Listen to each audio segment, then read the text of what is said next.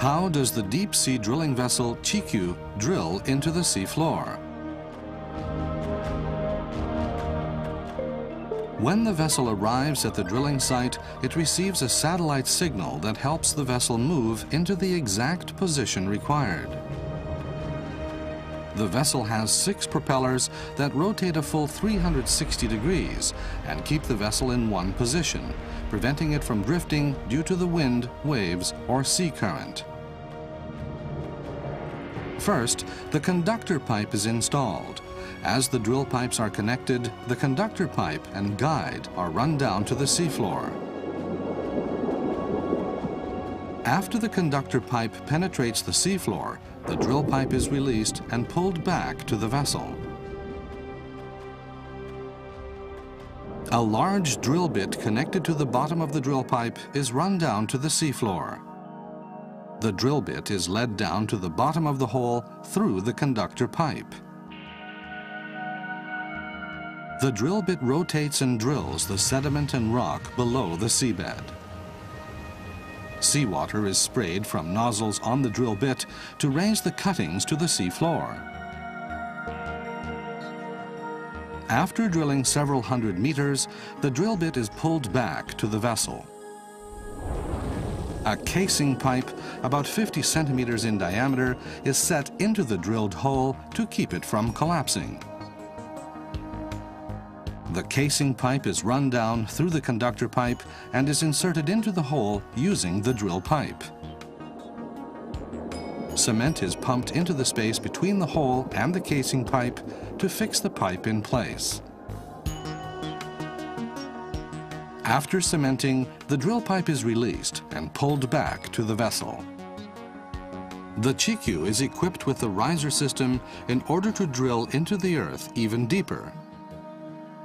As the riser pipes are added one after another, the blowout preventer is run down to the seafloor.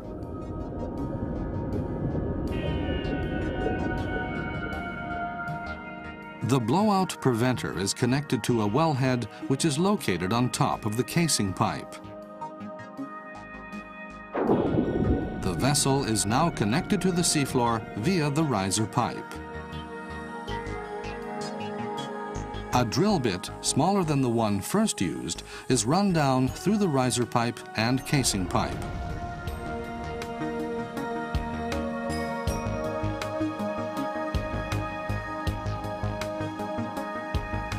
The drilling begins.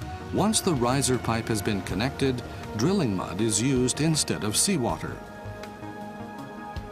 When the target depth is reached, the drill bit is pulled back to the vessel. To drill the hole even deeper, a narrower casing pipe is set in to protect the drilled hole. After the casing pipe has been installed, cement is pumped into the space between the hole and the casing pipe to fix the pipe in place. Again, an even smaller drill bit is run down through the riser pipe and casing pipe, and the drilling continues. Repeating this process, the CHIKYU will drill through the ocean crust to collect fresh, live mantle. This is something that has never been done before.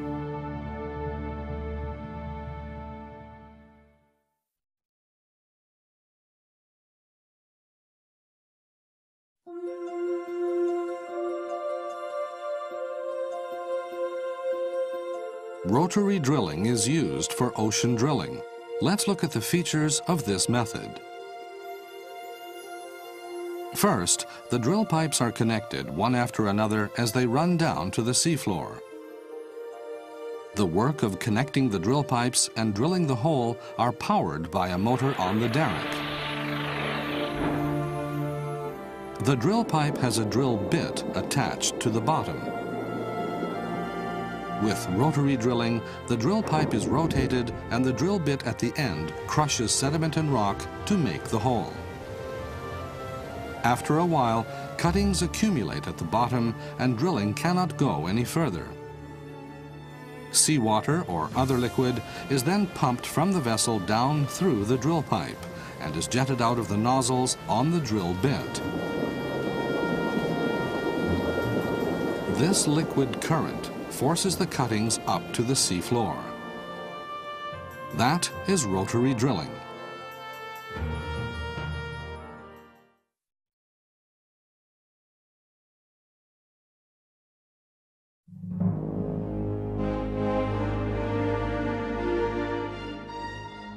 The deep-sea drilling vessel CHIKYU can drill over 7 kilometers below the seafloor into the earth. To drill even further below the seafloor, a riser system is used. With the riser system, mud is used instead of seawater. There are several reasons for using mud. First, it has greater viscosity than seawater to force cuttings up from the bottom of a deeper hole. Also, with the increase in pressure at greater depths, the formation pressure becomes much greater than the pressure in the hole filled with seawater.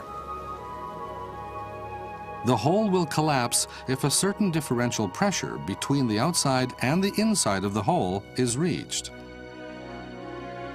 Mud has a higher density than water, therefore the pressure inside the hole remains higher, and the hole will not cave in, allowing deeper drilling.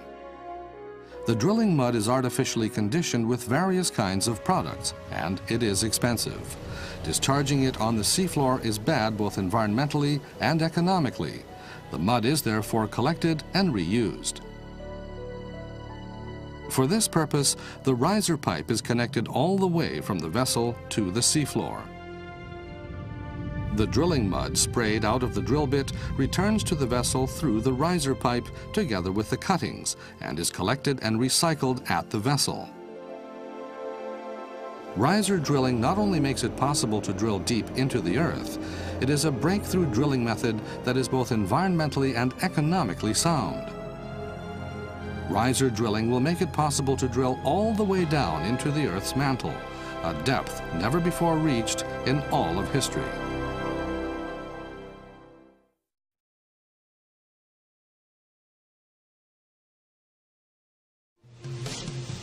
CHIKYU's primary mission is to take cores for scientific study. Cores are cylindrical, continuous rock samples taken from geological layers. A device called a hydraulic piston corer is used to take cores from softer geological layers. First, the hydraulic piston corer is run down to the coring point by the drill pipe. Then the core barrel is run down through the drill pipe by a wire from the vessel. Once the core barrel is in place, it is ready to take a core sample. The end of the core barrel is sharpened to a knife edge so it can pierce the geological layers. Seawater is pumped into the drill pipe from the vessel to apply high pressure to the core barrel.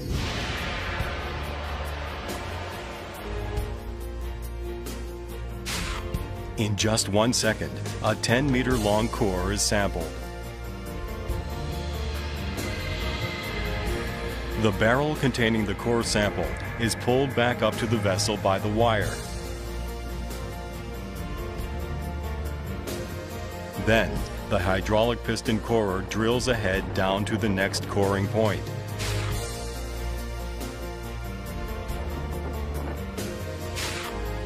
This method is used until the piston core barrel can no longer penetrate the geological layers.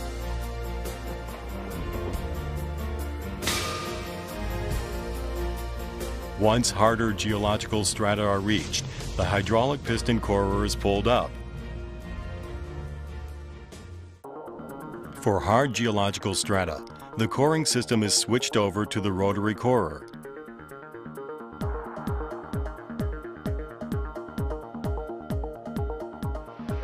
The core barrel runs down through the drill pipe without a wire.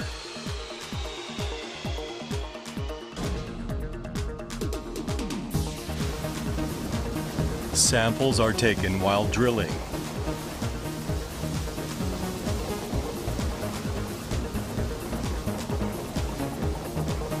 The core barrel fills up with rock. To pull the core back to the vessel, a weighted wire is run down from the vessel and latches on to the core barrel. Then the wire and core barrel are pulled back to the vessel.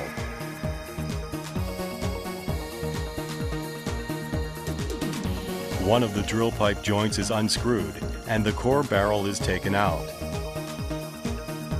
These two coring methods allow precious core samples to be brought aboard the CHIKYU.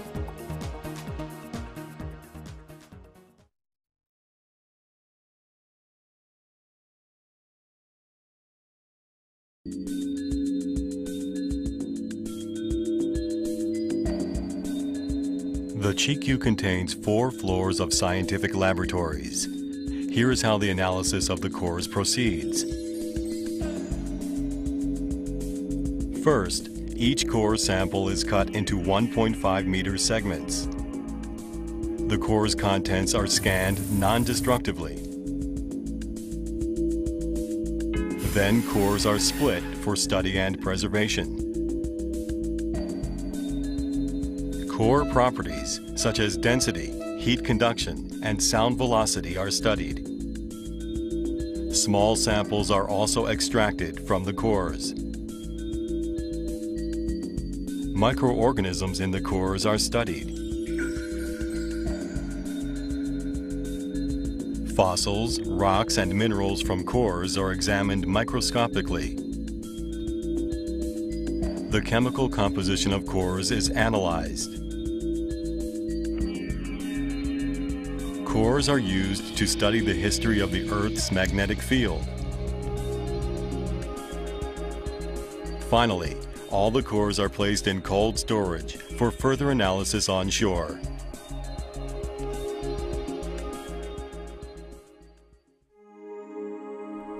What can we learn from studying core samples?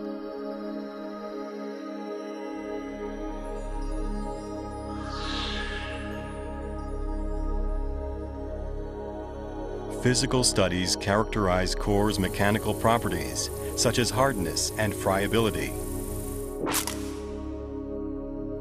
Studying physical properties of cores reveals how the layer deforms when certain forces are applied to it. For example, cores from earthquake nests, where quakes frequently arise, can reveal the earthquake mechanism.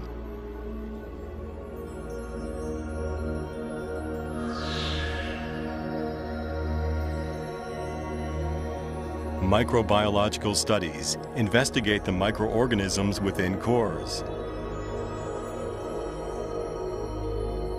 These creatures live deep beneath the seafloor, where there is enormous pressure and almost no oxygen. These conditions are rarely found on the Earth's surface today. But the environment in which these organisms live may resemble the primeval Earth. So these studies could be a clue to the mystery of life's origins on our planet.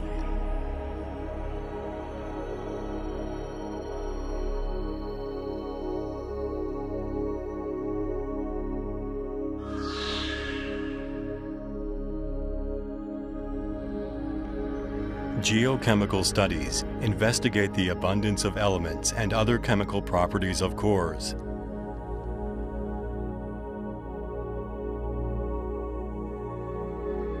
Studying chemical properties gives clues about how the Earth's climate has changed over time. How cold or hot,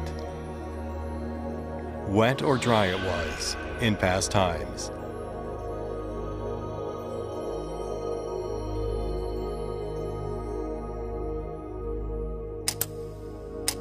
By understanding past environmental changes, we will be better able to predict those that may occur in the future.